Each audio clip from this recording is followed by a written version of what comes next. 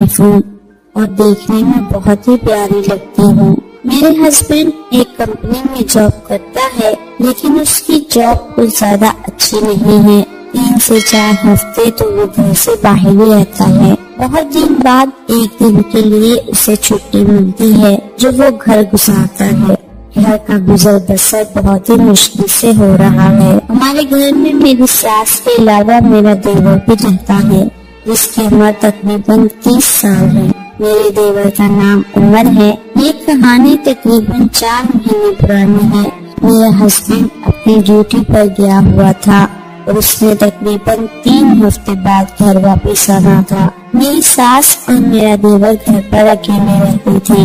میرا دیور بھی اکثر گھر سے باہر چلا جاتا اور میری ساس بھی گلی میں کسی کے گھر چلی جاتی اور اپنا ٹائم پاس کراتی، لیکن میری زندگی بہت ہی عجیب ہو چکی تھی۔ میں سارا دن گھر کے کام کاج کے گھر میں ہی رہتی اور بور ہو جاتی۔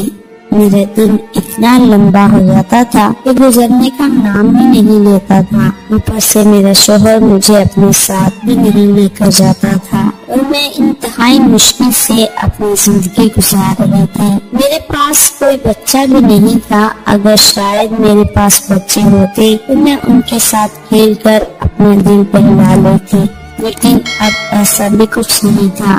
خیر دن گزرتے رہے اور میں دن بدن خود کو بہت اذیت میں محسوس کرتی۔ دل چاہتا یہ گھر چھوڑ کر کہیں اور چلی جاؤں، کیونکہ نہ تو میرا شوہر مجھے ٹائم دیتا اور نہ ہی گھر میں ایسی کوئی مصروفیت ہے جن کی وجہ سے میں اپنا ٹائم گزار سکوں۔ گھر میں میرا سانس لینا بھی مشکل ہو گیا۔ سارا دن میں کبھی ایسے ہی سوچتی رہتی اب میں کیا کروں، اور ایک دن ایسے ہی اپنے کمرے میں بیٹھی تھی کہ میرے کمرے کا دروازہ کھٹکھٹایا۔ میرے کمرے میں ساس آیا کرتی تھی۔ مجھے لگا میری ساس آئی ہے۔ میں نے کہا آ جائیں، اندر آ جائیں۔ دروازہ کھلا ہوا ہے۔ جیسے ہی میں نے کہا میرا دیور کمرے کے اندر داخل ہوا۔ دیور کو دیکھ کر میرا رنگ اڑ گیا، کیونکہ اس سے پہلے کبھی بھی میرا دیور میرے کمرے میں داخل نہیں ہوا تھا۔ اسے دیکھ کر میں تھوڑا سہم گئی۔ میرا دیور مجھے دیکھ کر مسکرا رہا تھا۔ اس نے مجھے سلام کیا۔ میں نے اس کے سلام کا جواب دیا۔ میں نے اسے بیٹھنے کو کہا۔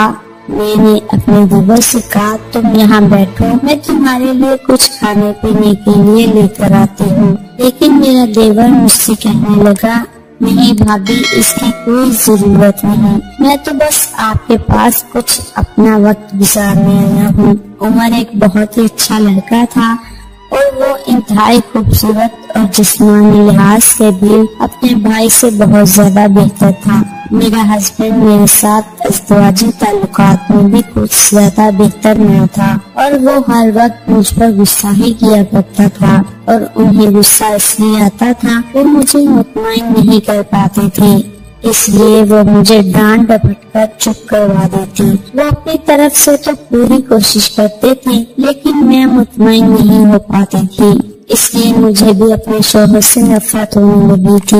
ایک تو مجھے مطمئن نہیں کر سکتے، اوپر سے مجھے ہی ڈانٹ کر میرے ساتھ برا سلوک کرتے ہیں۔ پھر ان باتوں کی وجہ سے میں خود کو ایک کمزور انسان سمجھتی تھی اور سمجھتی تھی کہ میں کسی محرومی کا شکار ہوں۔ پھر میں نے اپنے دیور سے پوچھا تم کس طرح آج میرے کمرے میں آ گئے؟ تو میرا دیور مجھ سے کہنے لگا بھابھی بس آپ کی یاد بہت ستا رہی تھی، میں نے سوچا آپ کا دیدار کراؤں۔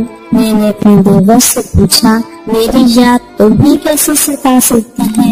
میرا دیور مسکرانے لگا اور کہنے لگا بس ایسے ہی دل چاہ رہا تھا آپ سے کچھ نئی باتیں کروں اور آپ کے پاس بیٹھ کر آؤں، آپ کی یاد آ رہی تھی، آپ کے کمرے میں آ گیا۔ اگر آپ کو اچھا نہیں لگا تو میں چلا جاتا ہوں۔ مجھے بھی بہت اچھا لگ رہا تھا اس کا میرے کمرے میں آنا۔ میں نے کہا نہیں عمر، ایسی کوئی بات نہیں ہے، تم یہاں بیٹھو، بلکہ بیٹھ کے اوپر آ جاؤ۔ جیسے ہی میں نے یہ سب کہا اس کی آنکھوں میں ایک عجیب سی چمک پیدا ہو گئی اور وہ جلدی سے اٹھا اور بیڈ پر آ کر بیٹھ گیا اور کہنے لگا بھابھی سارا دن میں بور ہو جاتا ہوں۔ میں نے کہا کیوں؟ میں اپنی بھابھی کے ساتھ کچھ وقت گزارا ہوں، اماں بھی کسی کے گھر گئی ہیں۔ پھر وہ مجھ سے پوچھنے لگا بھیا کب آئیں گے؟ میں نے انہیں بتایا وہ آج رات کو گھر واپس آ جائیں گے۔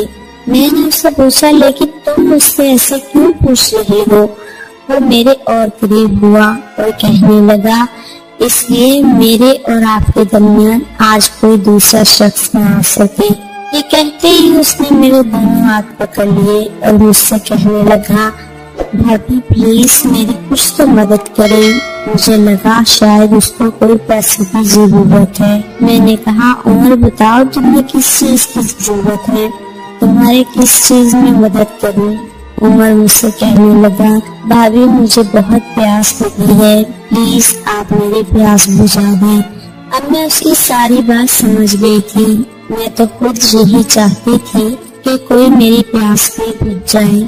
میں نے اس سے وعدہ کر لیا یہ بات تمہارے اور میرے درمیان رہے گی۔